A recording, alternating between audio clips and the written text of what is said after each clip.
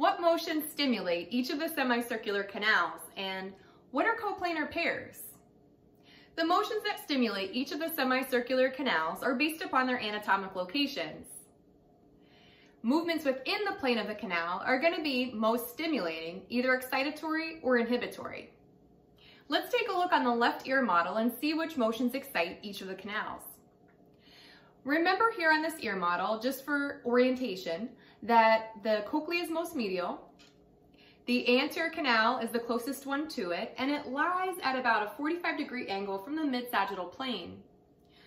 We've got the horizontal canal here, which will be pitched back about 30 degrees within the ear, and the posterior canal in the back is located at a right angle to that anterior canal.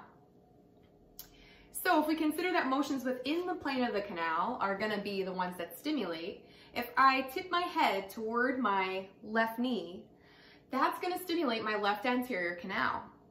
If I pitch my head forward so that the horizontal is level and I turn my head to the left, that's going to stimulate my left horizontal canal. If I tip my head back, that's going to stimulate my left posterior canal. So let's look at the same things on the other side. So on my right ear model, remember that anterior canal 45 degrees from the mid-sagittal plane, a motion that tips my head toward my right knee would excite that right anterior canal.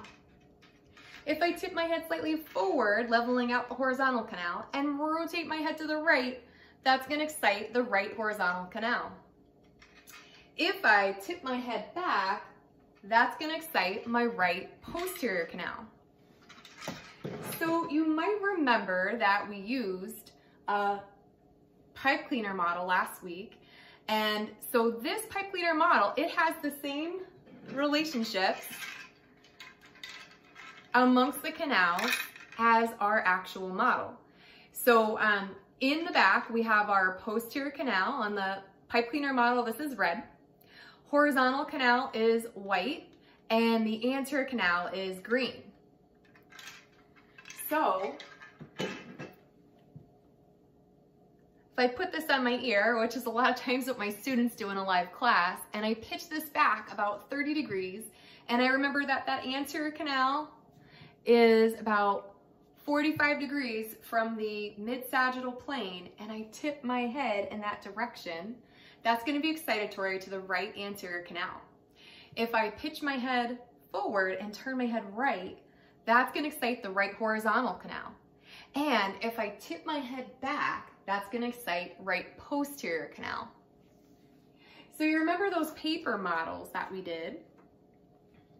The horizontal canal makes up the floor, anterior canal makes up front wall, posterior canal makes up back wall.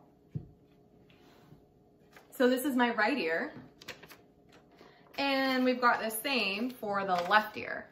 So horizontal makes up the floor, anterior makes up front wall, and posterior makes up the back wall. So if these guys were in my ears, and I remember that the horizontal canals are pitched back about 30 degrees, and the anterior canals are at about a 45-degree angle from the mid-sagittal plane, if I make a motion toward my right knee, the right anterior canal is excited. But over on this posterior canal over here, that same motion is going to be inhibitory. So these are coplanar pairs. They are canals that are paired within the same plane of movement, and what's excitatory to one is inhibitory to the other. So that head to the right knee excites right anterior, but it inhibits left posterior. And the opposite motion, tipping my head back, is going to be excitatory to left posterior, but inhibitory to the right anterior. So this is true of each of the canals. So put another way to simplify it, if I turn my head to the right, my right horizontal is going to be excited, the left horizontal is going to be inhibited. If I turn my head to the left, horizontal is excited, right horizontal is inhibited. What happens in the other planes? This is the Raup plane, right anterior, left posterior. What excites the right anterior canal tipping my head toward my right knee inhibits the left posterior. What excites the left posterior inhibits the right anterior in that same Raup plane. For the other direction, my LARP plane, left anterior, right posterior. If I tip my head toward my left knee, excites left anterior, inhibits right posterior. If I tip my head back, excites right posterior, inhibits left anterior.